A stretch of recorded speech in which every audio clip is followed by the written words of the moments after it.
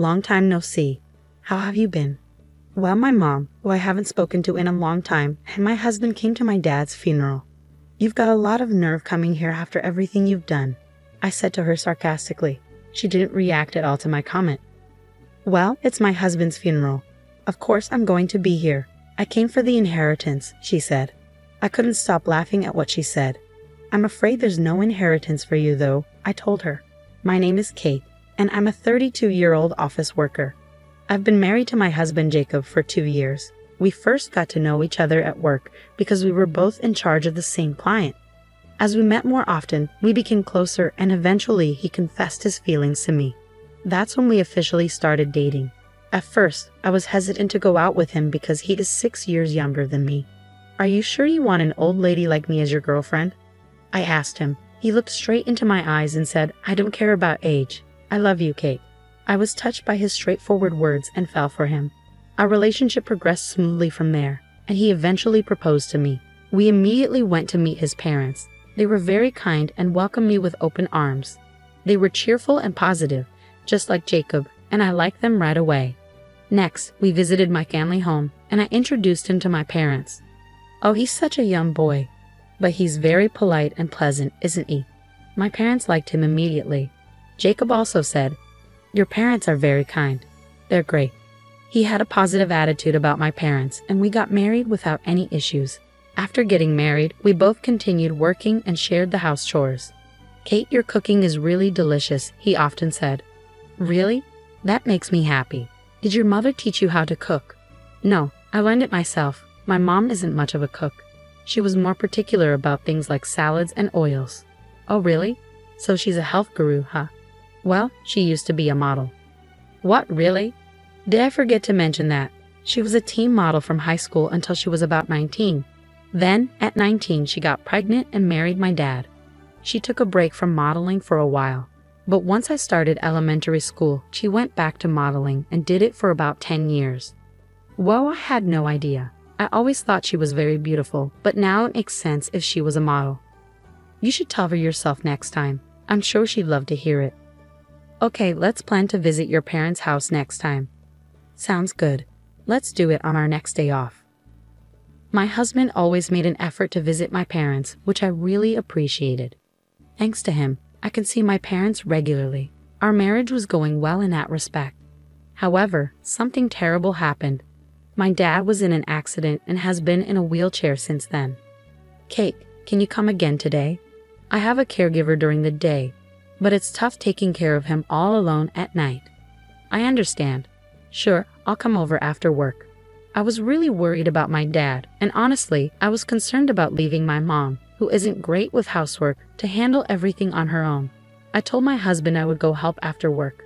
To my surprise, he offered to pick me up and go with me to my parents' house.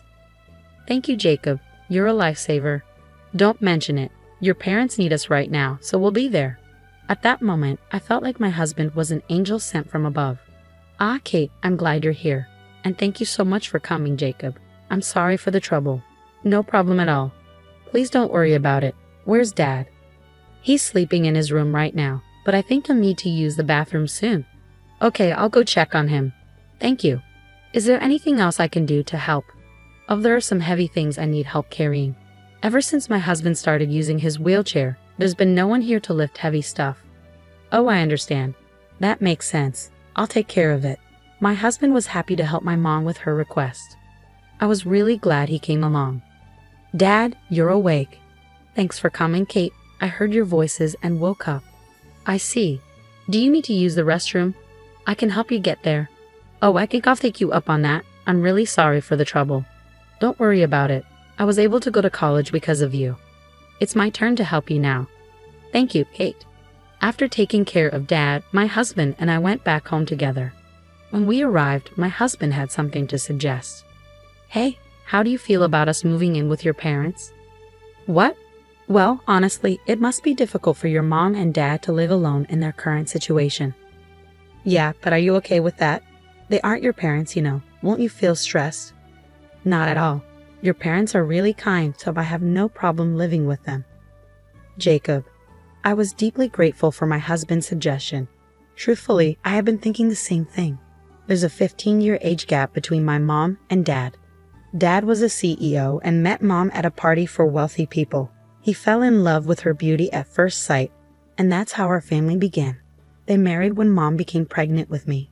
Since mom isn't good at housework, her mother and my grandmother often came over to cook and clean for us. I remember watching my grandmother cook when I was little. Mom had a unique view. She believed that as long as she was beautiful, she didn't need to do anything else, so she rarely did housework. I started living on my own when I went to university, so I learned how to do housework and cook. I can manage most things by myself, but mom wasn't able to do much, so she struggled to take care of dad alone. That's why I wanted to be there for dad and support him as much as possible. There's another reason why I want us to live together. What? What is it? Actually, I'm pregnant. Wait, really? Yeah. Seriously, I'm going to be a dad. That's right. In that case, it makes even more sense to live at your parents' house. I think you're right. I'll call my mom right away. When I talked to my mom, she thought it would be a big help and agreed to let us move in. So my husband and I moved into my parents' house and started living together there. I decided to focus on being a full-time homemaker while taking care of my dad at home. I prepared well for the birth of our baby. If anything came up, my mom would take me to the hospital, and even though she couldn't cook much, she would buy whatever I needed from the store. That alone was a huge help, and it was comforting to be back home.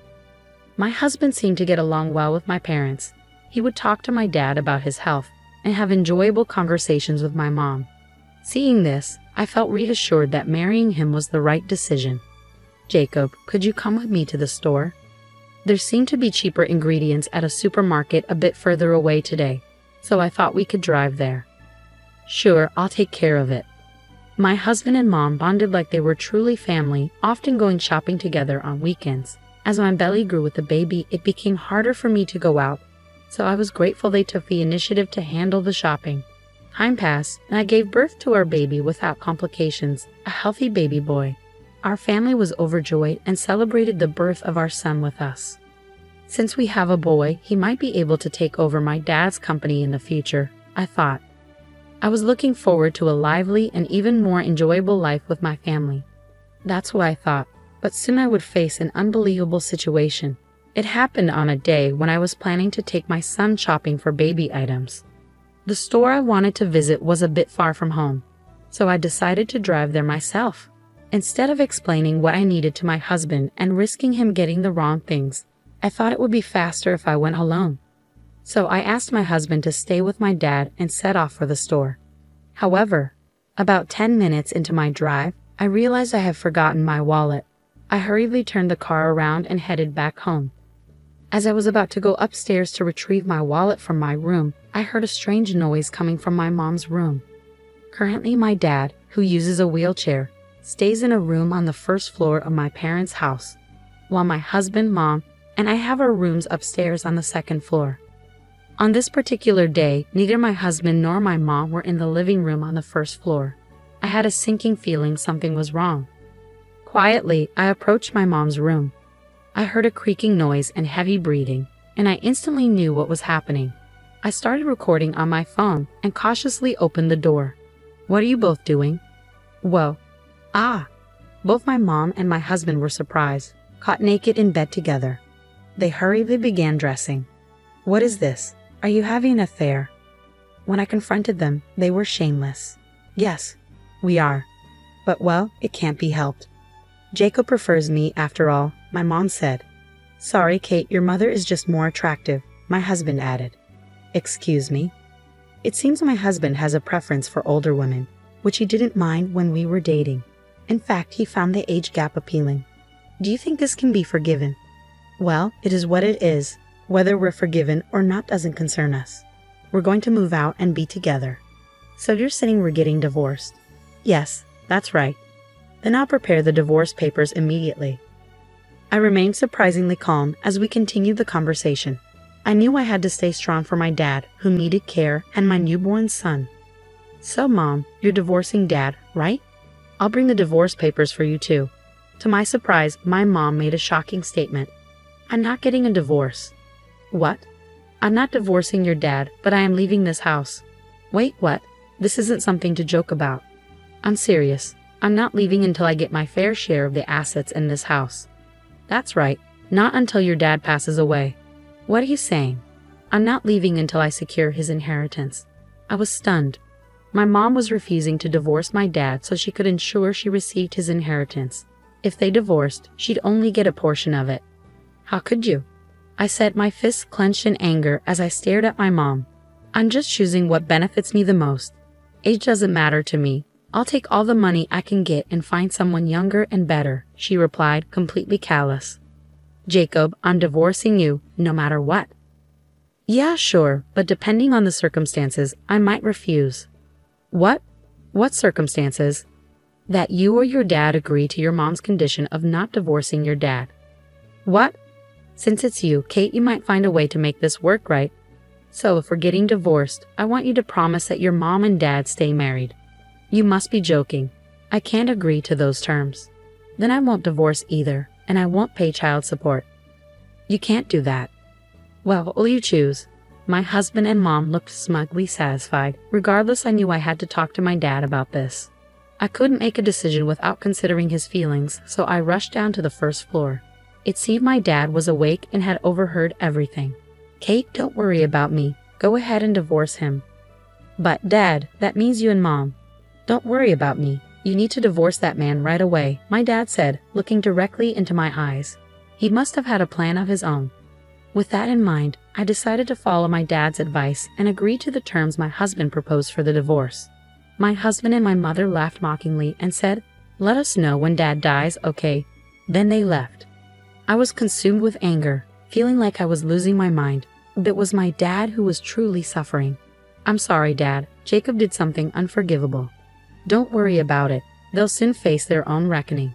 At first, I didn't fully grasp what my dad meant, but after he explained it, I understood his plan to ensure my mom and Jacob faced consequences for their actions. From then on, I decided to focus on living my life without being weighed down by them. I hired a helper during the day and resumed working. My son grew up healthy, and I became more adept at caring for my dad. He cherished spending time with his grandchild, and I hoped my son would inherit his kindness. Time passed swiftly. 3 years flew by in the blink of an eye. Recently, my dad's health declined, and he had to be hospitalized. Sadly, his health didn't improve, and he passed away. I had mentally prepared for this moment, so I was surprisingly calm as I immediately began organizing his funeral.